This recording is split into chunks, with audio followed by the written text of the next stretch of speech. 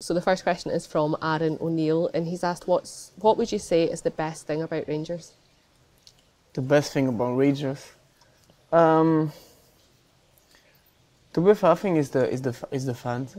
I always say you can really see how big are the fans when you travel for European game and game outside the Scotland, and yeah, when you see how many fans are traveling with us, that's just something you don't see often. So yeah, I think that's the best thing here for me. Even some games away from home feels like a home game. So yeah, something really nice. Scott McNichol has asked, what are your pre-match superstitions? Do you have any? Yeah, I think I just step on the pitch with two jump with my left and then just go on with my right, something like that. Have you always done that? Is that? Yeah, always. Yeah, I think always. Yeah, I'm not very about all those things, but I think I like this one. Ross Dahl has asked, what's your pre-match meal and what do you eat after a game? Pre-match meal. We've got the chance to have a chief with us, so he's making a lot of good things. I usually just eat white pasta with a bit of chicken because I don't like to eat too much and feel heavy.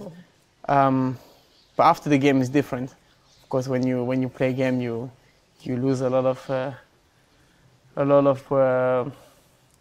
let's say weight, and you need to get it back. So yeah, I can eat maybe a pizza. Depends the moment. So Jay Robertson has asked, what's your favourite moment so far as a Rangers player? I think my favourite moment so far is the 3-0 win at home in the derby, because after each goal I could feel the pitch and everything moving, vibrate. So it was like amazing. Cameron Henderson wants to know, what do you think of your song? Oh, my song, I like it though. I always, as soon as they started, I recognize it, and it makes me a push of confidence when I hear it, and I'm very happy. It's the first time I have a song, so I'm very happy. Gordon Douglas says, how well do you feel you've adapted to life in Scotland? Yeah, good. It's not so much different from Belgium. It's a bit colder, but it's not so much different. I was struggling a bit with the English at the beginning, but now I'm getting good at it. So yeah, I enjoy my time here. You don't like the cold, do you? You know, when you see the moment here with the sun, yeah. Rhiannon Caldwell says, what was your injury process like and how did it feel for you sitting out of the games for that period of time? What do you mean? When you were injured, how was that for you?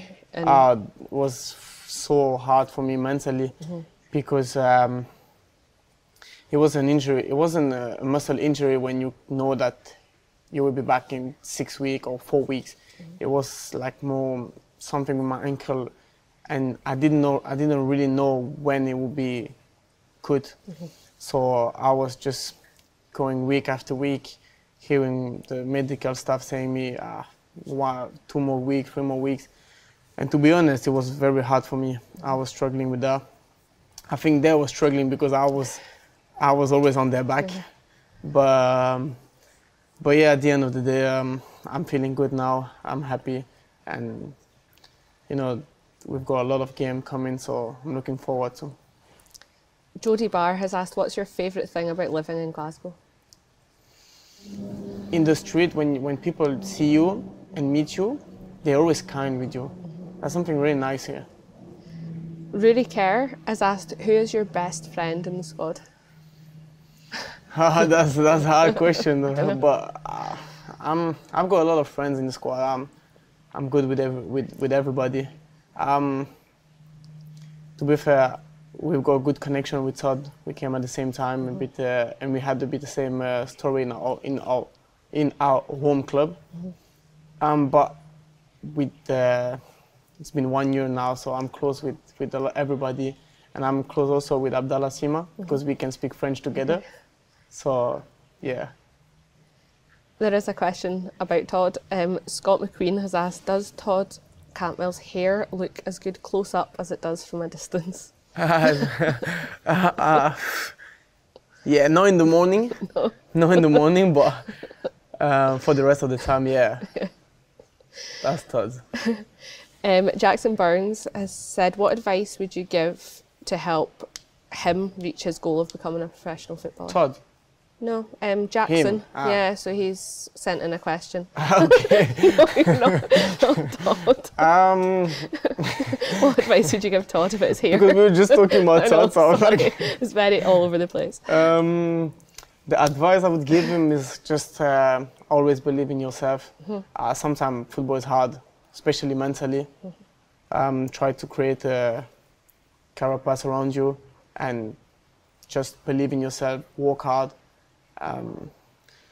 You always get what you deserve, so I think if you just get a nice plan, follow it, stick on it, work hard every day, everything's possible.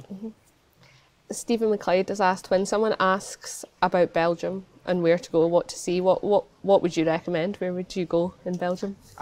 In Belgium, if you like football, I would recommend you to go in my home club and see, just to sit in the stand and watch a nice game, because the atmosphere is very nice. It's a bit like here, a bit less of people, but a bit like here. You can ask Fabio. He remembers last time he came there.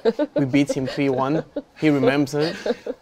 But yeah, He's not letting you forget that. that's what I would say. Go in Liège and watch a football game if you like football. You would enjoy it. Good. Kyle McFarlane has said, who's the funniest in the squad? I'm funniest in the squad. I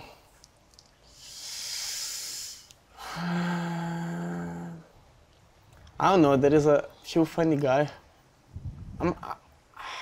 Who's the funniest? Let me think a bit. I can say Ridvan, because Ridvan is always coming with short word or sentence that you don't expect from him, and it makes me laugh. So it's good. Robbie. Yeah, Robbie too. Robbie is a funny guy. Harrison Forsyth has asked, why do you wear the number 43? Because I'm how do you call this? The city where I'm from. Okay, your postcode. Yeah, so the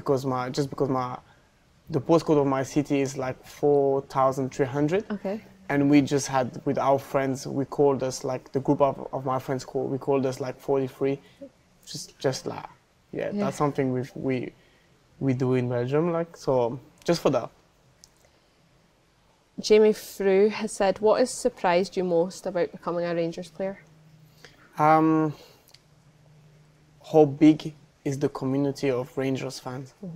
Like everywhere in the world, I think you can have Rangers fans. I went on a holiday for a few days in a small island near the Greece, and in my hotel was maybe 6-7 Rangers fans, and I didn't expect that. I thought my club in Belgium was very famous, but when I came here, I've seen that here is another level. Ronnie Harris has said, who's the best player you've played with? The best player who I've played with, that's a hard question. I think if you speak about pure talented player, the one that shocked me when I was on training or even when I was watching them was one guy in my old club called Mehdi Carcela. He played in Benfica and played the World Cup because he's got something different than, I think, a lot of players. And the one that impressed me a lot when I came was Raza Kent, because he was so fast, moving so fast with the ball and turning. That impressed me. Finlay Kerr has asked, what is your favourite song? Song? I don't think he knows my favourite song. No. He's a French one. Okay. I have a lot of favorite songs, but to be honest, I can listen rap to R&B. I'm listening a lot of things, but I don't think he would know my song. Okay. Olivia Edwards wants to know if you could play alongside any player, past or present, who would it be?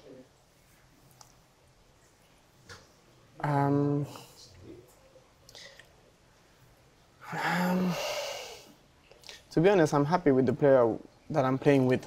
But I think I would try to play also with Steven Davis. Okay. I've heard a lot of very good things about him. So if I could choose, maybe I would try to play one game with him Yeah. and see how you feel next to such a guy like him. Mercedes McMillan has said, if you weren't a footballer, what would you be? I think I would be a fighter. Fighter. I like to be fair. I like all the fight sports. So I think I would do something in the sport because I have energy and I need to spend my energy. But I think I would maybe do something like that. Benjamin Gregory has asked, what's it like to play in front of a full Ibrox? Oh, that's always special. I really like the song they're singing at the beginning when they do like every Saturday we follow, and every time I hear that song, I'm like a little boy just looking around and listening, enjoying the moment, and give me a lot of energy for the game. Last one is from Graham Ferguson, and he wants to know, what's the biggest differences between playing in Belgium and Scotland?